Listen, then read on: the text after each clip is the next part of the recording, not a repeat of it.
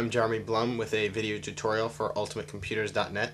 Today I'll be detailing how to properly apply thermal paste to a CPU.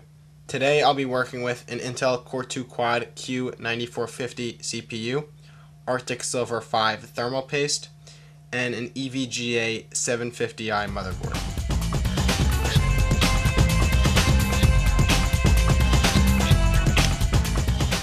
Start by squirting about a pea-sized dab of thermal compound onto the middle of the CPU. Next, evenly spread it with a business card until it covers the entire CPU.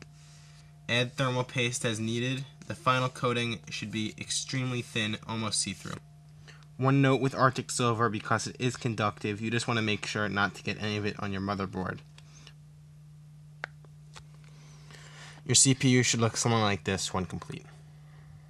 Thanks for watching. Please visit ultimatecomputers.net to get help with building your computer.